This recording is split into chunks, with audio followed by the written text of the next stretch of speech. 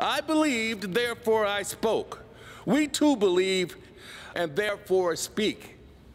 And it is our duty to stand up in the face of injustice, in the face of lies, in the face of untruths. I got this, bro. And to do God's duty. Excuse me, Pastor Jones, but the Holy Ghost has just filled me. Willie, please sit.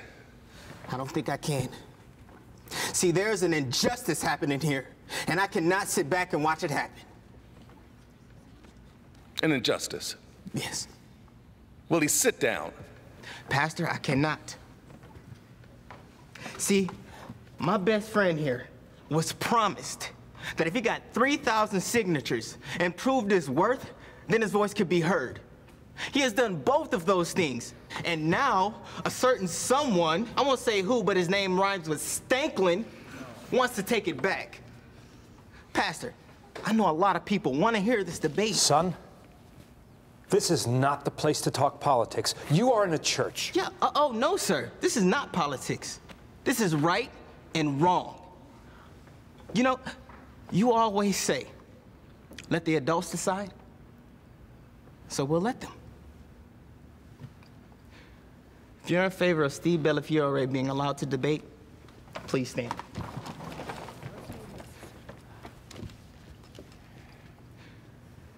We'll go for a 2/3 majority vote, since that's political.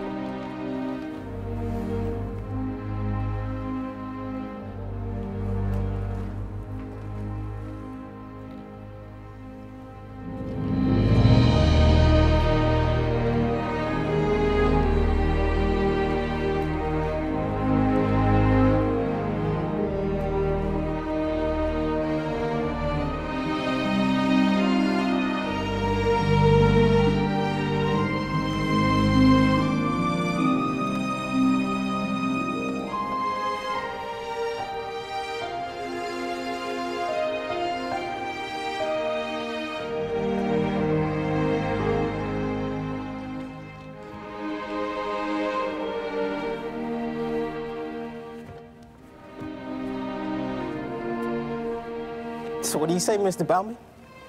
You gonna ignore all your constituents?